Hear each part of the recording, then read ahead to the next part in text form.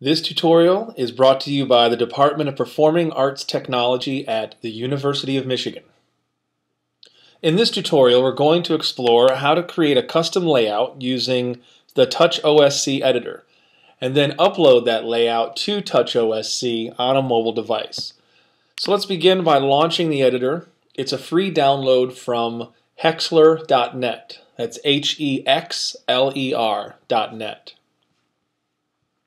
As soon as the application launches, we need to first make a decision about what type of device we're creating this layout for. I'll be creating one for my iPad, so I'm going to choose iPad under the layout size. You'll notice it gets a little bit larger here. And the next thing I need to do is start adding controls.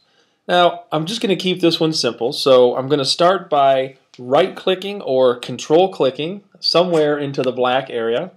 And the first thing I'm going to create is a push button. And we'll make that just a little bit larger.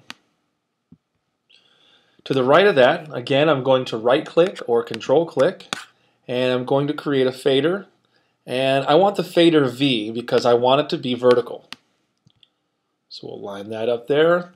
And to the right of that, one more time, control-click or right-click. And this time I'm going to create a fader V for vertical.